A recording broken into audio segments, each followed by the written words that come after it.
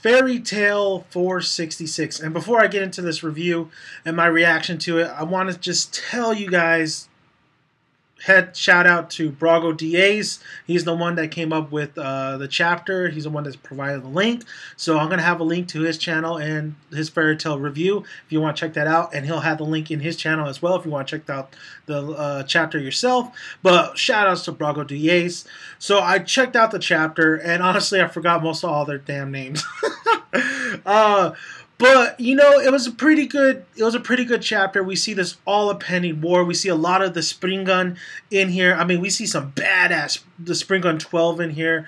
We have that one chick with that kind of crazy guy who was on the ship, but she's taking out everybody. We get introduced to new Springan. We get introduced to like this god of death, so to speak, Springan that looks totally beast, and he's killing everybody left and right.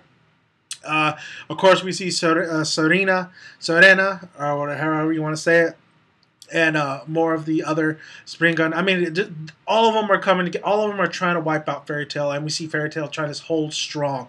But I think a lot of people want to know what was Natsu up to in this chapter, and Natsu and Happy, you know, they settled down, they touched down pretty much. Happy's paws are hurting him.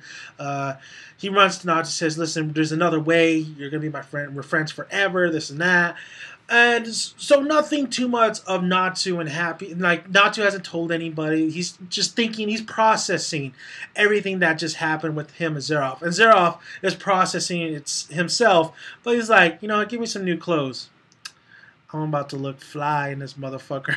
You know what I mean? He's like, oh, I gotta look like an emperor. Is Zeroff, you know, for some reason, Zeroff reminds me of Lelouch. I don't know why. He does. He reminds me of Lelouch a little bit. So just a little thought there. But this chapter was fine. I mean, there's a lot of fighting in here. I think the ending was definitely a, oh my god, is Brandish dead? Brandish is not dead. Brandish gets choked out by the one little Digimon-looking guy. He chokes her out, you know. He says, "You treat me like shit. You fail. You're done. I'm killing you right here, right now." You know, the little guy who just now is able went back to normal size and stuff. He's a little Ant-Man, I guess. But Brandish, you know, she's not dead. Come on, it's Brandish. She looks like she's like it looks kinky, but no, she's not dead.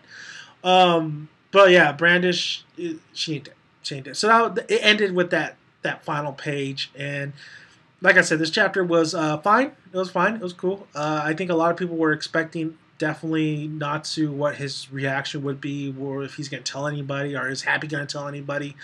They're going to try to find a way, of course, to destroy Zeroff and to finish this once and for all. But I don't see Zeroff dying now.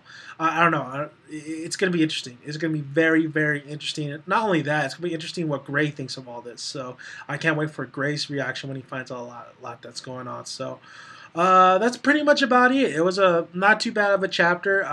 I would lie to you guys when I said, "Oh my god, I'm so excited, my nipples are hard," or something like that. No, honestly, it was okay chapter. It was fine. It's definitely, I kind of wanted a little bit more of the Natsu and just, you know, but I knew that maybe, you know, it was gonna come right next chapter. Maybe he'll deal with this more later on. So, but it is pretty cool to see the Springan in action, see all of them basically, and oh, it's gonna be beast. Hopefully, I want a lot of casualties. I want a lot of deaths in the future chapters, and I would be super shocked if Natsu died in this manga. I don't think he is going to, but it would be crazy if he did. So I'm just saying, just throwing it out there. But thank you guys for listening. If you haven't already, hit that subscribe button and go check out BRAGO DAs. That guy, man.